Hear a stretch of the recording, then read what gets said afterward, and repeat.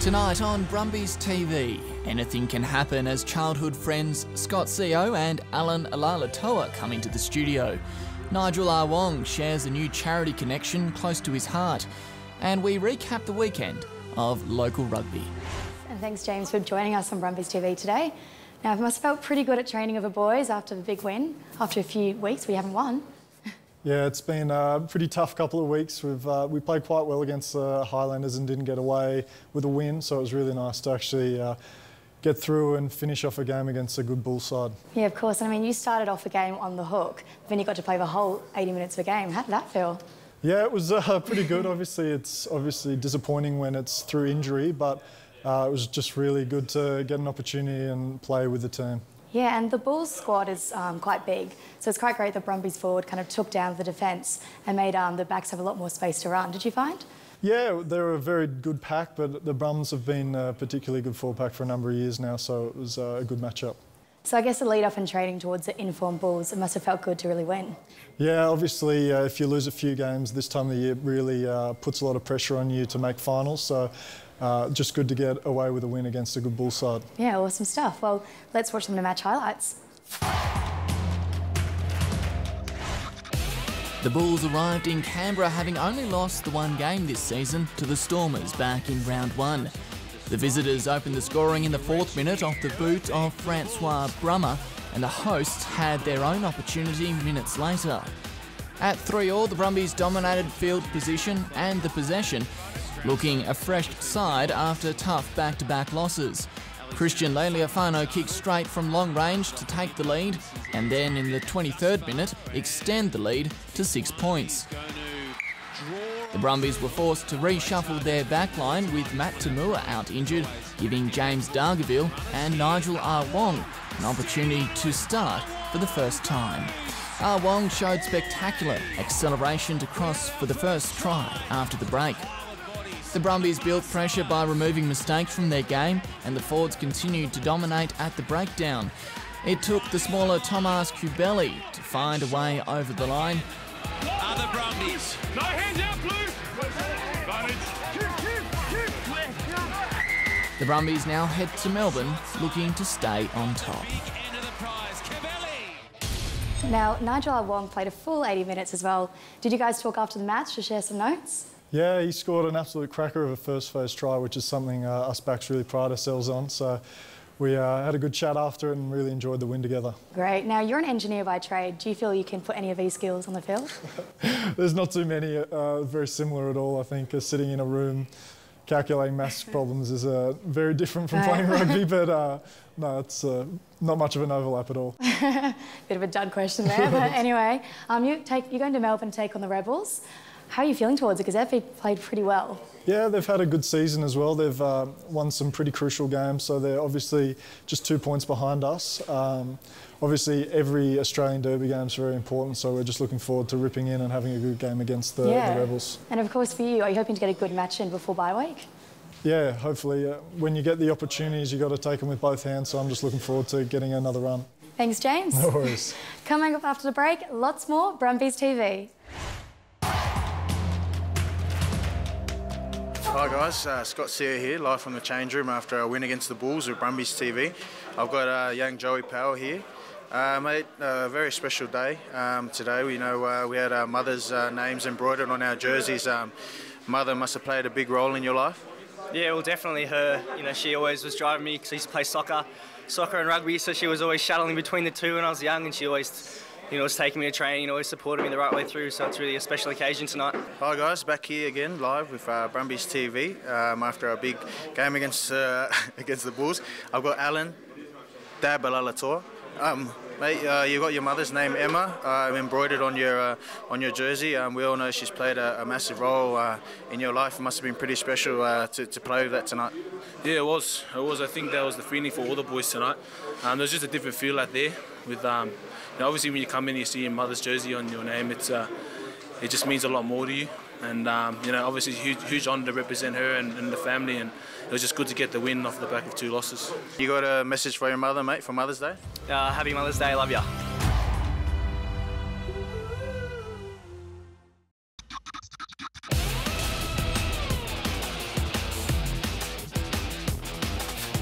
Hurricanes travelled to Durban to face the Sharks, and the New Zealanders applied the pressure early. The Sharks soaked it up for the first half before JP Peterson sparked a second-term onslaught, this his second try for the match. The Hurricanes dominated possession, but the Sharks' scrum was in form. The Sharks outscoring the Hurricanes 4-1, 32-15. The Crusaders moved to the top of the overall ladder after smashing the Reds in Christchurch. Crusaders winger Johnny Mackay scored the first of his 3 tries in the 5th minute. Moments later, Mackay found another hole in the Reds' right side defence. The Reds were scoreless in the first half, Mackay bagging his 3rd shortly after the break. The path to victory for the visitors was unclear, but Jake McIntyre saw some space and Campbell Magnay would finish the job. Campbell Magnay will get the Reds first of the evening. The Crusaders were in red-hot form, and despite the Queenslanders' persistence, the home side sprinted their way to victory and the top of the table. In other games, the Force re-entered the winners' circle in Tokyo. The Highlanders upset the Chiefs in Waikato, while the Waratahs held off the Cheetahs in Sydney. On Sunday, the Blues had a clinical victory over the Kings. A little bit of a shuffle at the top of the ladder. The Crusaders have knocked the Chiefs off their perch. The Brumbies are back on top of the Australian Conference, while the Rebels dropped to 3rd behind the Waratahs, and the Kings sit on the bottom. I've had a bit of fun with it, with the Wallabies and the Brumbies. No, I think it's good. I think it gives the viewers and a lot of our fans a bit more of an insight into the team, and have a bit more of a personal feel and a joke around with it. To show that we're not just all rugby all the time. There's some chat there about him maybe post-footy he can sign up with Fox Sports, but but he's been good. Obviously, he's the guy to go to in terms of Brumbies TV interviews post game and training. Well, we grew up in Sydney. I grew up in Lidcombe, and Al grew up in Campsie, but our families are very close. Al's the same age as my younger brother Patrick, and I'm the same age as his older brother Michael. And yeah, no, it's we've come along, all together, and my little brother's over in France playing for Stade, and Mikey's over at the Crusaders doing well. So yeah, no, our dads played together at the '91 World Cup, which was a pretty special moment, I guess, for our family. 2016, Scotty and Al, Yeah, 100%. And Paddy and Mike, our brothers. Yep, yeah, they can create their own little combination elsewhere. But no, I told my dad we're much quicker, much more skillful players than they are, so he doesn't agree with me, as he would. Well, when I first signed here, I was excited to obviously be part of a team with Scotty in there. I'm someone who I grew up with, and now to be and say that we're going to be probably together till 2019 is something that's very exciting. Obviously, we're very, very comfortable with each other. I'm always his roommate on tour, so. Yeah, he's good. He listens really well. He's got a few rules that I don't want to go public, but no, it's good. We know each other really well, and we're quite comfortable, which I think is a big thing when you're having a roommate. I make sure I always bring the speaker, got the beats going in the room, and Alan provides all the entertainment. He's quite a good dancer and a good singer. Yeah, he actually is.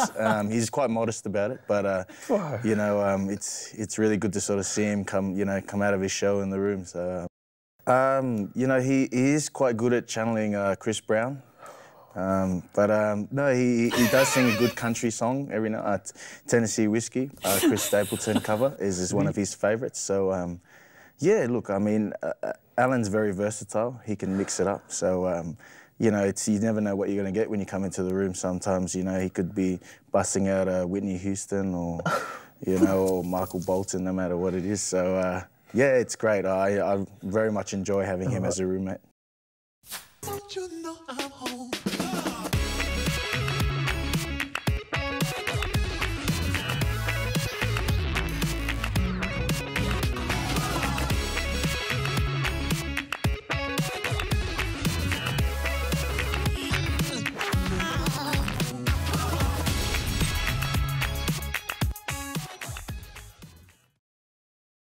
I think with rugby, you can't sort of predict these things, but I mean, like Alan said, it's such a special thing to be able to, play rugby with someone that you grew up with. obviously my brother's the closest thing, but Alan and Michael have been a big part of my life for so long. And when I heard he was coming down, I was just as excited, you know, and, you know, really to sort of see his progression, as I said before, has been great. And just to hear that he signed for another 3 years was, you know, was great for me. You know, gave me a lot of peace of mind when I was re-signing as well. And no, I didn't. I'd seen Scotty sign with the Brumbies when I was still in school, I think it was. And, you know, I was obviously very happy for him. And back then, you know, Super Rugby was so far away from where I was. You know, I thought that dream was going to be way harder to achieve. And then to see Scotty do it, it just kind of opened my eyes a bit. And then when I got the opportunity to come to the Brumbies, I was probably, you know, I was just very excited to be part of a team with a childhood friend of mine or even family, so. Yeah, I guess, you know, people sort of tell you what it's going to be like and so forth, but until you're sort of a part of it, you don't really know. And it was a one of a kind experience, real special moment. But I think it was really good to have my dad there, just to sort of talk me through and remind me of the opportunity at hand, and you know, just to put yourself in the best you know, sort of physical condition and mentally as well, to say, you know, I have an opportunity to play in a World Cup final, because, you know, at the end of the day, you may never get that opportunity again. So, you know, I'm very humbled that, you know, the Wallabies gave me that opportunity as well. And yeah, always. Like I said before, family's such a big part of my life, and he's been there for everything. And you know, at the end of the day, you know, if things do go sour in my rugby career, they'll always be there. My family and my parents, especially, so helping me through, and you know, and they've been there for the triumphs as well. And they're quite modest in it, you know, they don't like to boast about it, and that keeps me level-headed, not just as a player, but as a person. Yeah, he hates this story now that I've brought it up, because Greg Clark seems to bring it up all the time. I think, like I said, I was pretty special. I was born during the '91 World Cup, and I was born the week before they were playing Scotland. Manu Samoa was playing Scotland in their quarter-final. And my old man, being who he is, decided to tell my mother, if we win, name him Manu, and if Scotland win, name him Scott. But I soon found out later it had to do a lot with, because they were playing at Murrayfield as well. Samoans tend to name their kids on, you know, special events in their life or special places. So, you know, because they were playing in Scotland as well, you know, it sort of seemed fitting. Yeah, I was very nervous heading there, but I think I was just very blessed to be in that environment. I probably didn't think that I was going to get a look in this year, but you know, yeah, as I said, I was just very blessed to be there and to be a part of it.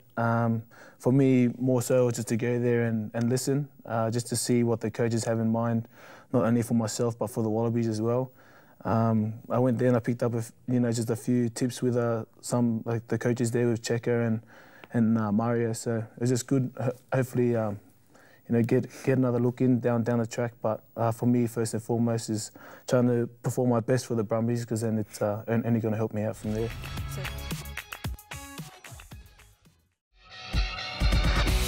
Looking ahead to the Brumbies clash with the Rebels tomorrow night. 10 games have been played and the Brumbies have the upper hand. The last time they played was in Canberra in 2015, where the Rebels had their third victory over the Brumbies in wet conditions. The Brumbies have had 3 wins at Amy Park. Keep an eye out for the Rebels' rising star Jack Debrazzini as he lines up against the Brumbies vice-captain. Around the grounds this weekend, the Highlanders host the Crusaders, the Reds continued their New Zealand tour in Wellington, the Waratahs welcome the Bulls after their trip to Canberra, and the Sunwolves have another game at home. On Sunday, the Cheetahs are back home from their Australian trip, and the Lions welcome the Blues. The Sharks head to Argentina. Really pleased to have Nigel on board as an ambassador for MND Australia. And it's really important that we have people like Nigel able to champion the needs of people with motor neuron disease. I feel very privileged and honoured to be able to join a great organisation and team that are working very hard in the fight against MND. My auntie was diagnosed with MND 3 years ago.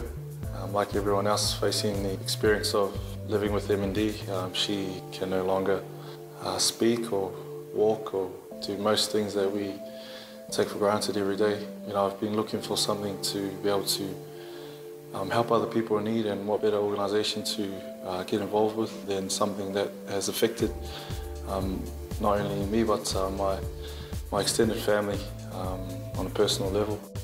It's great to have young people on board as well, and particularly with Nigel, with his personal experience of motor neuron disease. I think he can really bring that personal knowledge and empathy to the cause to help us raise awareness about the need for care and support, and also to raise awareness about the need for research to find the causes, effective treatments, and ultimately a cure for motor neuron disease. Not only the individual that is facing the hardships of MND, but also the families of that individual that is diagnosed. I'd like to, not only spread the word in the ACT, but also to the wider rugby community in the world about the troubles that people with MND face, and simply what MND is. If I could, help raise some funds towards research or the care of those in need, that would make me feel very, very good.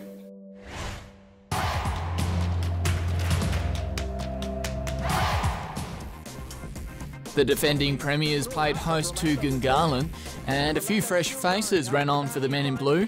Under-20s gun Sam Ross had his second opportunity to start in first grade, and he didn't waste it. Just a few minutes into this match of the round here at Phillip Oval. Royals had all the possession in the opening stages of the match at Phillip Oval, Harry Bury finding the line to extend the lead to 14-0. Royals would add another converted try before Gungahlin opened their account. Diving low, and Eagles find their way underground. Royals didn't let Gungahlin carry momentum into the second half as scrum half Brent Hamlin caught the Eagles napping. In that moment, Brent Hamlin found a way over the white chalk. Gungahlin hit back within minutes when young Fijian Pat Tuidraki wrong-footed three defenders. Tuidraki over the line for Gungahlin, and they hit back. Royals had a sizable lead, but Gungahlin wouldn't give up. Mitch Connolly crossed for his first try in his 100th first-grade game. And the man is Mitch Connolly in his 100th game for Gungahlin this afternoon, crosses the line under the post.